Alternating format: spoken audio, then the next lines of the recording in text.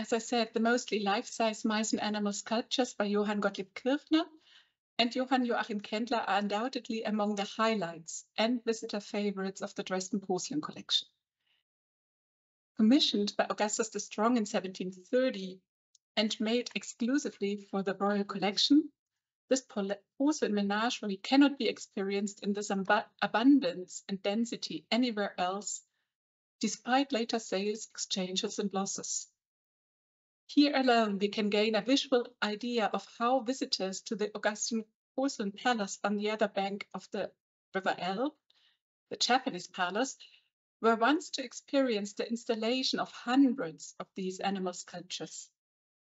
Ultimately, the interiors of the Japanese palace were never completed after the death of Augustus the Strong in 1733, and so there are no pictorial sources for the originally planned presentation of the porcelain animals.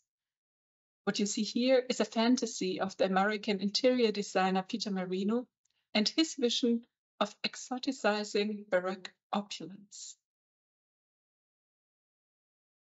What still amazes today about Kaendler's Meissen animal figures is the natural liveliness that characterizes them. In my lecture today, I would like to show how Kaendler achieved this effect and the perception and understanding of animals behind it. I would like to compare Kaendler's sculptures with representations of animals in French art of the 17th and 18th centuries. Not because they directly influenced Kaendler, but the comparison shows the extent to which his conception of animals and their artistic depiction was clearly in keeping with the zeitgeist and embedded in the virulent discourses of the time on the relationship between man and animal.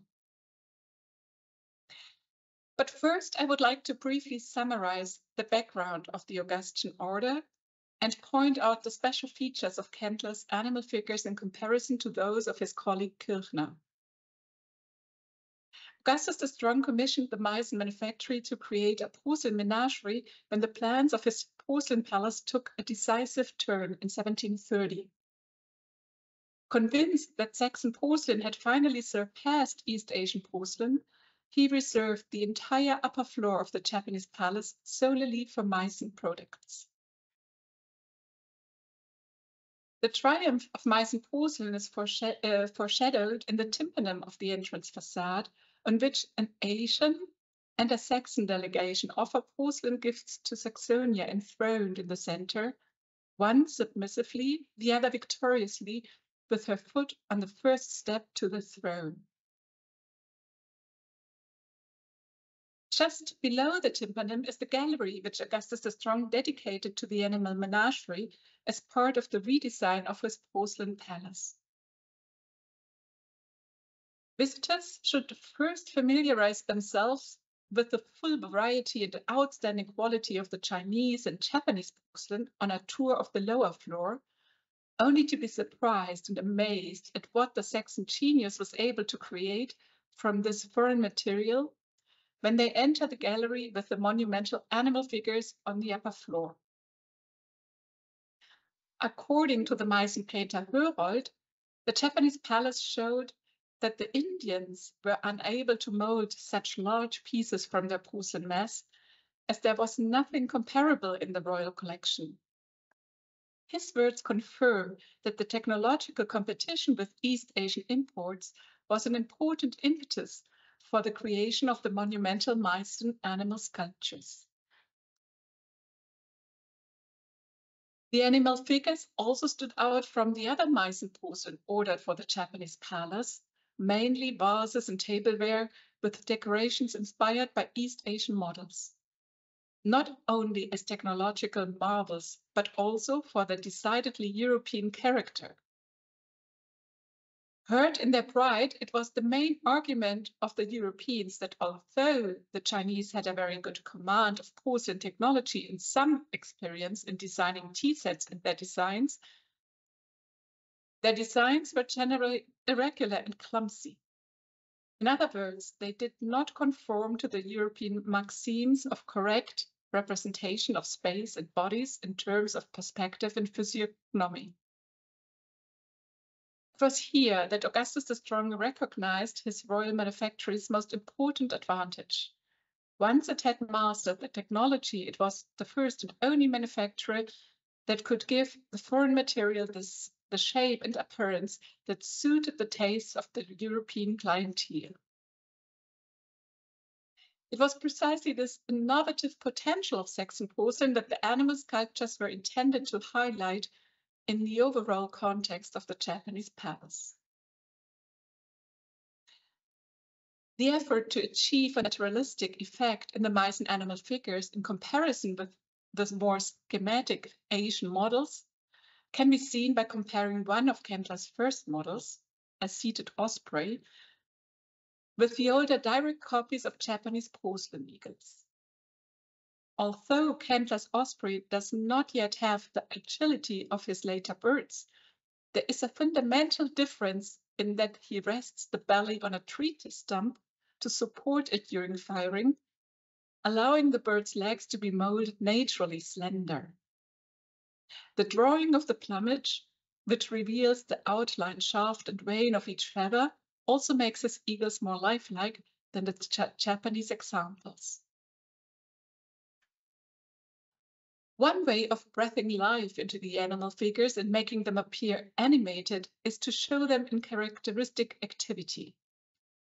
This was certainly Kaendler's intention when he created another model of an osprey devouring a carp in the same year.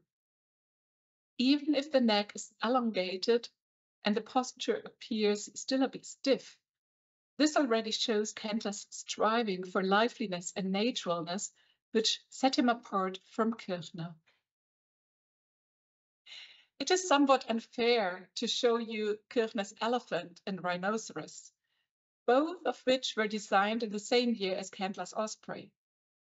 For while it can be assumed that Kaendler had already been able to observe eagles, Kirchner could not have seen an elephant and rhinoceros with his own eyes.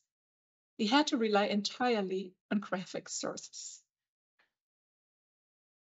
This copperplate engraving by Abraham de Bruyn, kept in the Meissen archive, must have served as a model for Kirchner's rhinoceros. He transformed it into a three-dimensional figure, which nevertheless remains entirely focused on the side view and appears immobile. Unlike Kaendler, however, Kirchner's animal figures did not turn out more naturalistic and animated by the fact that he had the opportunity to observe living specimens. He actually has modeled bozzetti of leopards, a lynx, and a tiger while in Dresden. It can be assumed that he had visited the so-called lion house there, where all of these species mentioned were demonstrably kept at the time. However, the physiognomy of the big cats in Kirchner's porcelain figures is not correct. Even contemporaries were unsure whether the tiger was more likely to be a lion, although the protruding canines are atypical for both. Lynxes, on the other hand, are more delicate with hairy ears and a protruding stumpy tail. The porcelain cats resemble each other more than their living counterparts, especially in their human-like facial expressions. The oversized eyes, with indicated pupils and upturned ears, lend the animal figures a certain liveliness and presence despite their motionless postures. Lions also lived in Dresden at the time and must have been known to Kirchner from personal experience.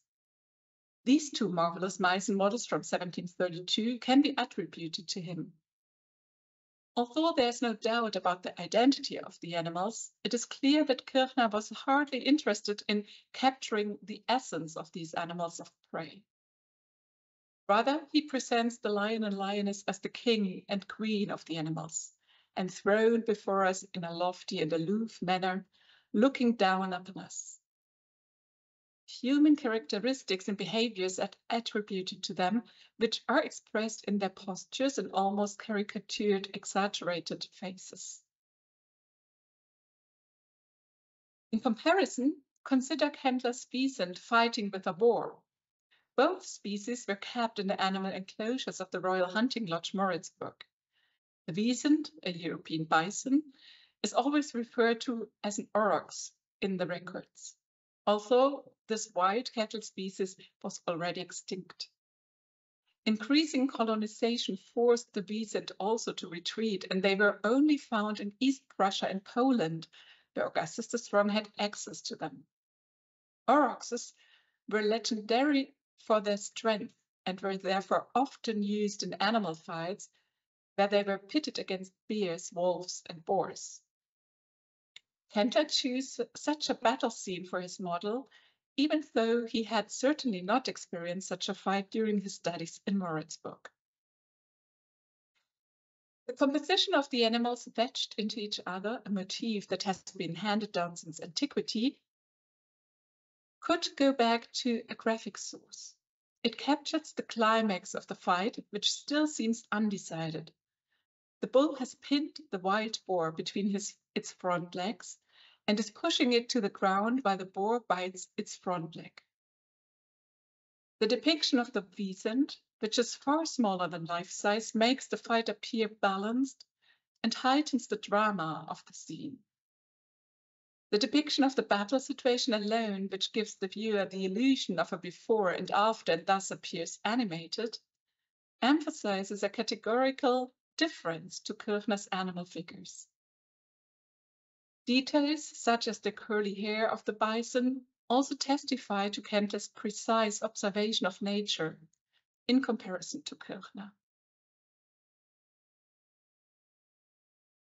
The examples cited show how different the Meissen animal figures are in their degree of naturalism and stylization. But what did Augustus the Strong want them to look like in order to demonstrate the pioneering technical and artistic mastery of the material compared to the East Asian imports? The documents provide only a few clues. There are order lists that show that the Meissen artists must have had certain liberties, as they supplied animals that were not ordered, such as the oriole and jay, while others, such as the porcupine or camel, were unfortunately never executed. A report by the traveler Johann Joachim Kaendler suggests that Augustus the Strong wanted the animals to be as lifelike as possible. During his visit to the Japanese palace in 1730, the king's latest plans were described to him in detail. Kaendler reported on the animal figures that had just been commissioned, stating that both native and foreign birds and animals were to be made of pure porcelain and in their natural size and color. The art and beauty of the first examples could not be admired enough. His words echo the idea of mimesis, that is, the imitation of nature by artistic means, which goes back to antiquity. Painting of each animal after its kind, as requested by Augustus the Strong, was intended to further enhance the natural effect, whereby, unlike in the case of this rhinoceros, much of the white of the porcelain was to remain visible in each animal. There should be no doubt at all as to its materiality. The fact that most Meissen animals are monochrome white today is due to the fact that most of the large models were not subjected to additional color firing and were therefore painted with oils. Over the centuries, this unfired color has become dirty, darkened, and rubbed off, which is why it was often removed completely. However, many of the animal figures in the porcelain collection still show traces of oil paint. The example of this seated monkey with grapes shows how the accentuated coloring of the faces and limbs could enhance the natural, lively effect of the animal figures. It seems to me to be closer to the king's intention than the monkey painted all over in the Rijksmuseum in Amsterdam. The opaque, dark color conceals the animal's posture and the finely carved structure of its fur.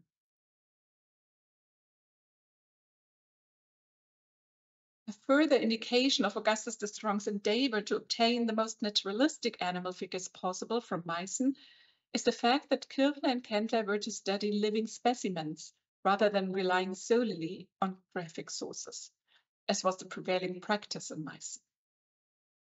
Here I show you two of Kaendler's king vultures. The first model is certainly based on an illustration. The second, however, was created after Kaendler had seen a live specimen in Moritzburg. Kaendler first traveled to Moritzburg for 1 day in 1731 and then to Dresden for a further 3 days to draw the Wiesent as well as Indian birds, by virtue of high orders. In 1734, Kaendler spent a further 2 days in Moritzburg and almost the whole of July in Dresden to make bozzetti and drawings of animals in the lion and bear house, but also of stuffed specimens in the animal gallery of the Zwinger, so that they could be modeled all the more naturally and beautifully in Meissen. So the more natural, the more beautiful. On his second visit to Moritzburg, Kaendler encountered also griffon vultures. In an unusually detailed work report, he describes how one of these imposing birds of prey had the entrails of a baton cockatoo in its beak, being about to devour it. Kaendler's words reveal his fascination with the brutal natural spectacle he witnessed. In his porcelain snapshot, the drama is vividly reenacted for the viewer, as recalled in Johann Christian Müller's memoir of a visit he made to Dresden in 1744. I quote, "I can remember a bird of prey with a mauled hen lying in front of it, its blood-bespattered body and innards clearly visible, all as natural as if it was living. And even if his memory did deceive him into thinking that the figure was painted even though it was in fact white, this testifies all the more eloquently to the piece's dynamic and emotional effectiveness as a work of art."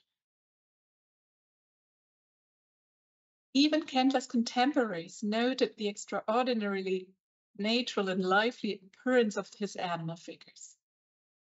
Johannes Hanway emphasized in his travel report from 1754 that the bird and animal figures produced in Meissen were also natural, that, I quote, "I could not conceive of any superior idea in this respect."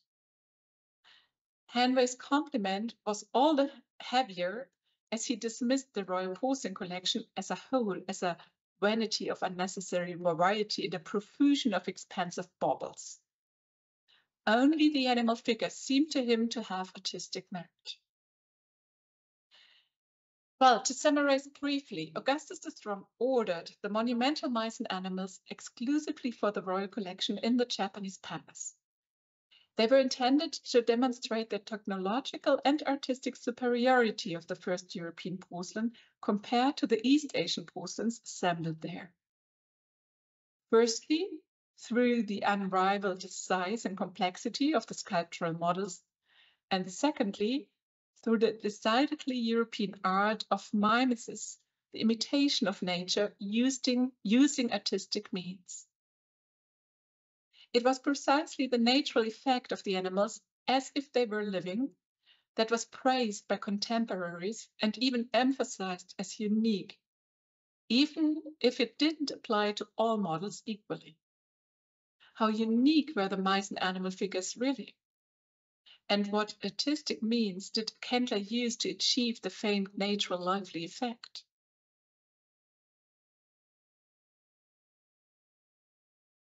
In fact, there are only a few large-scale animal sculptures with which the Meissen figures can be compared.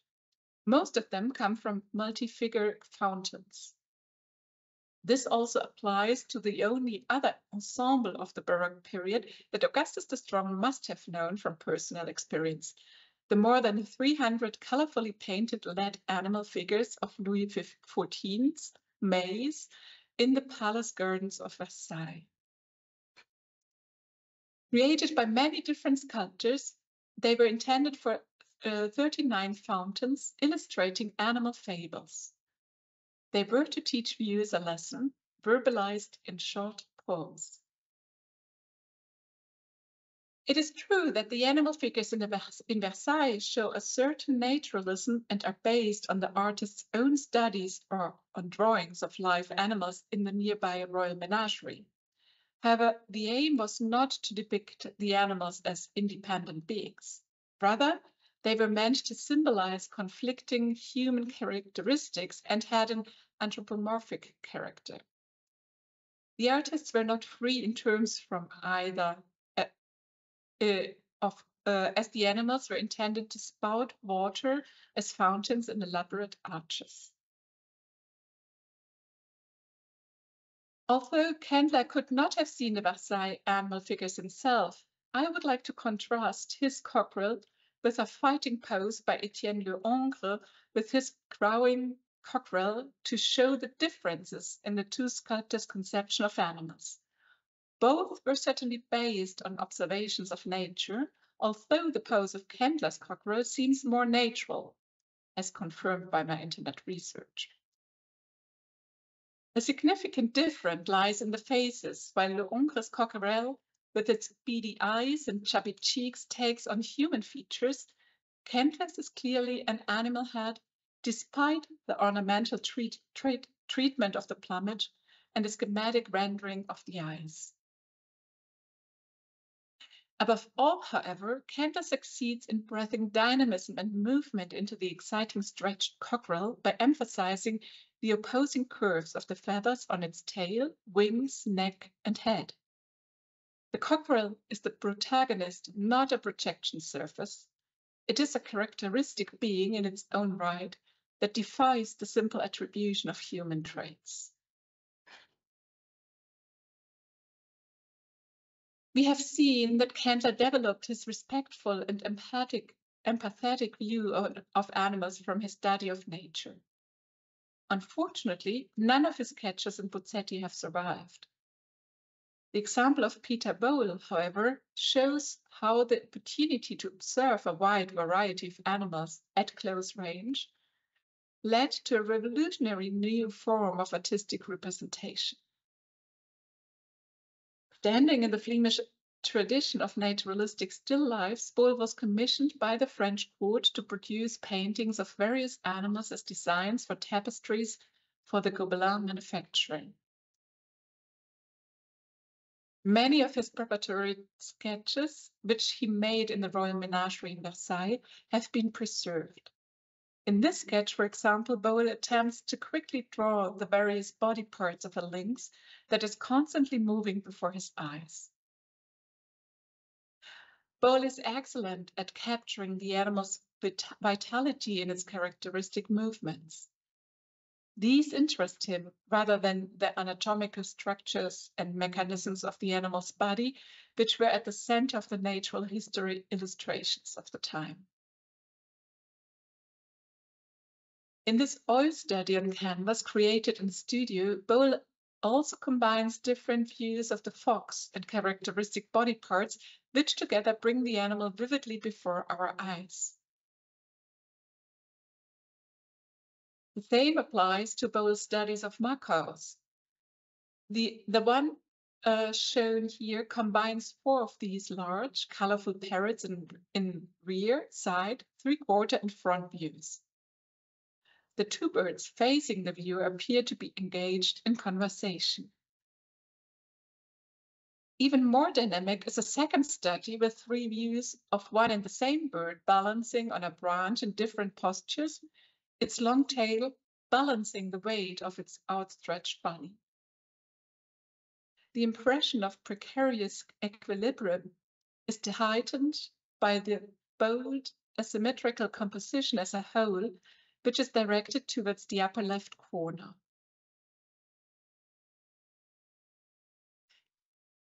Kaendler also captures just such a balancing act in his monumental figure of a macaw climbing downwards. It is quite typical for macaws to dangle upside down from branches. The backward tilt of the head in particular indicates that Kaendler must have been observing a live specimen. Nevertheless, his figure is not a cast of a bird's body, but a very carefully composed sculpture that suggests tension and movement through its posture. The bird assumes a contraposto posture, with his feet clawing at different heights. As a result, one side is slightly compressed, which is further emphasized by the rotation of the head, while the wing of the other side is pushed upwards to compensate. This posture gives the macaw inner tension. At the same time, the wingtips support the long tail. It is not only the bird that has to keep in balance, but also the porcelain figure during the firing process. The example of bowl shows how 2 generations before Kaendler, the direct encounter with living animals by an equally open-minded and talented artist led to strikingly lifelike, excitingly animated depictions of animals, albeit in a completely different medium, which served as a preparatory work and was not yet considered as an autonomous work of art. In the executed tapestries, the animals of the Versailles Menagerie appear comparatively frozen and de-individualized as royal luxury objects, just like the silver-gilt vase, the richly embroidered textiles, and the marble columns of the stately architecture. Both sketches and studies inspired subsequent generations of painters from Disport, who was the first animal painter to be admitted to the Royal Academy in 1699, to Udry and Bacquelier. From the Royal Menagerie in Versailles, a French school of animal painting developed that reached its full bloom in the mid-18th century. French animal painting was characterized by a new way of looking at non-human creatures, which Kaendler's sculptures also invite us to do.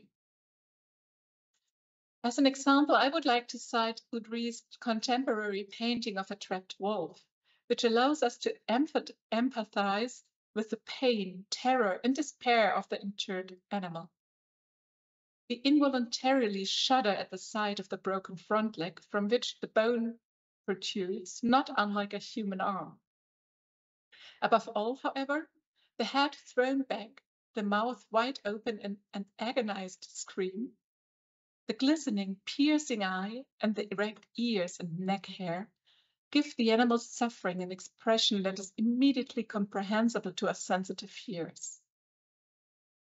Udry's painting impressively demonstrates that animals are living beings with sensory perceptions, feelings, consciousness, and the ability to express themselves, which differ from humans only in degree, but not fundamentally. Udry skillfully uses Baroque stylistic devices to arouse our sympathy for the fate of the wolf. The lifelike depiction of the body contorted in pain and the dramatic lighting are reminiscent of martyr depictions of the time. Kaendler did not have such painterly means at his disposal, but the shiny surface of the porcelain allows for a play of light and shadow, which he skillfully used to enhance the lively effect of his animal figures and to direct the viewer's gaze. In this greyhound, for example, the ribs that the builder has bitten into can be seen beneath the taut skin, as well as the veins on the forehead of the straining animal. The bared teeth, wrinkled nose, and staring eyes are also an expression of pain, though perhaps a shade less dramatic than in Udry's wolf. However, Kaendler's animal figures are also independent creatures that touch us emotionally because we can understand their feelings and the instincts that drive them.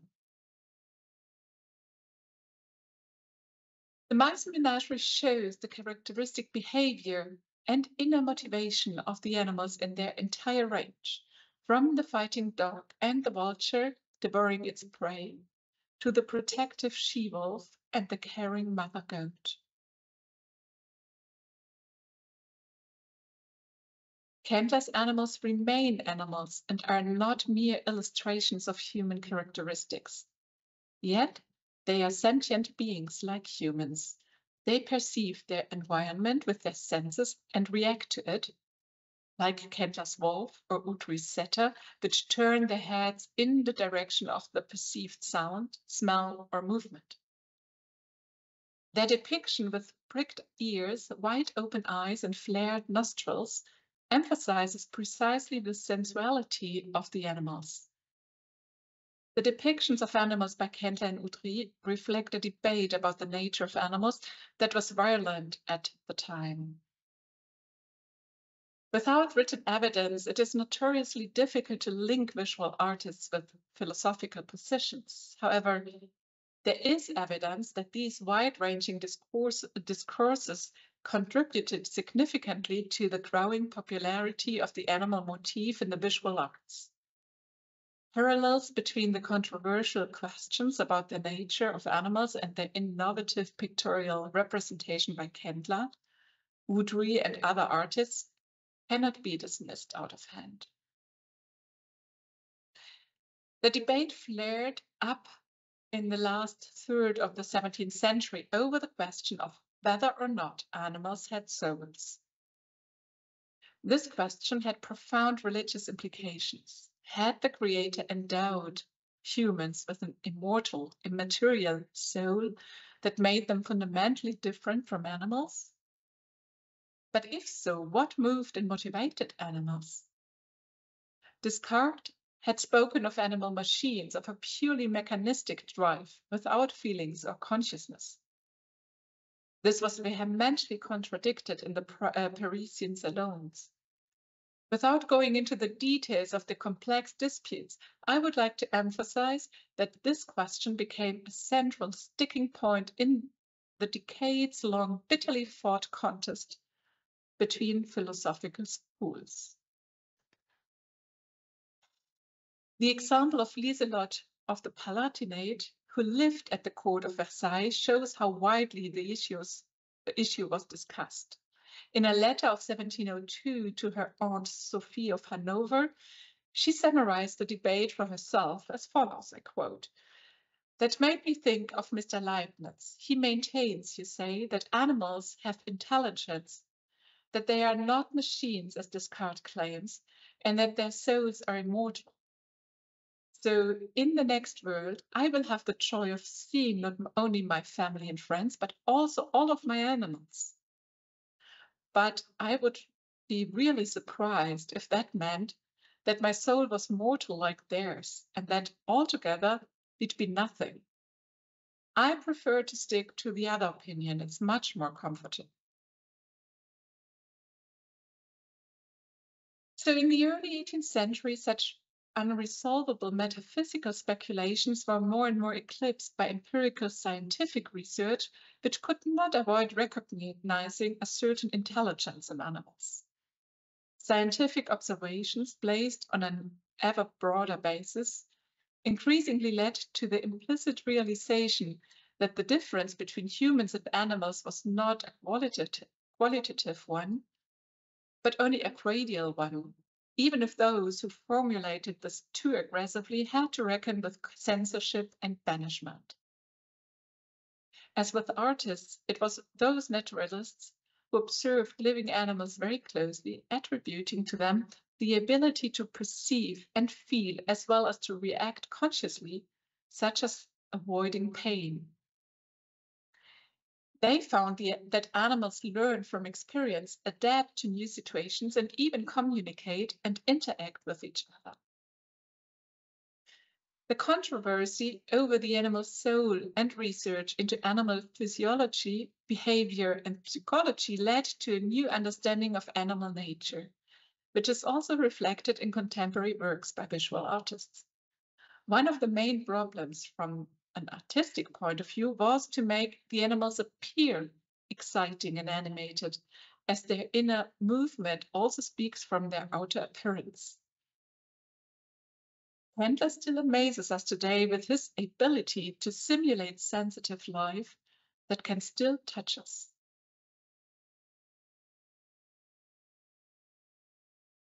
Finally, I would like to raise the question of why Augustus the Strong commissioned a menagerie for the Japanese palace and what message he might have intended to convey with the predominantly life-size animal figures in the context of the Japanese palace. In Louis XIV's shadowy dark Versailles maze, the animal figures consistently embodied negative human traits, combined with the implicit message that only the absolute sovereign can contain and discipline man's bestial nature. By contrast, the Meissen figures intended for the light-flooded gallery of the Japanese palace show a wide range of animal behavior and intrinsic motivations, from the struggle for survival to the nurturing and rearing of offspring. Although the animals remain animals and are not humanized, the viewer involuntarily relates their nature to his own by recognizing similarities between animal instincts and his own. Animals continue to be perceived in relation to humans. The explosive nature of the virulent debates lay precisely in the recurring question of the extent to which humans differ from animals.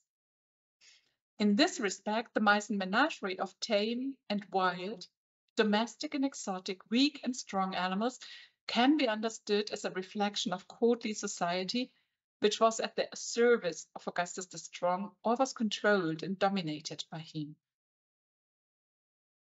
But there are also other levels of meaning, I think. The sensational thing about the Meissen animals was their materiality. A central motif for the order of was the technological and artistic competition with East Asian porcelain. The naturalistic reproduction of the animals expressly requested by the king was intended to demonstrate European superiority in the artistic design of the material. The fact that the animal sculptures were intended to demonstrate Saxon superiority in porcelain production emphasizes the act of artistic design, which seems to bring the material to life. Porcelain itself is the result of alchemical endeavors to transform one material into another in fire, giving it a special aura.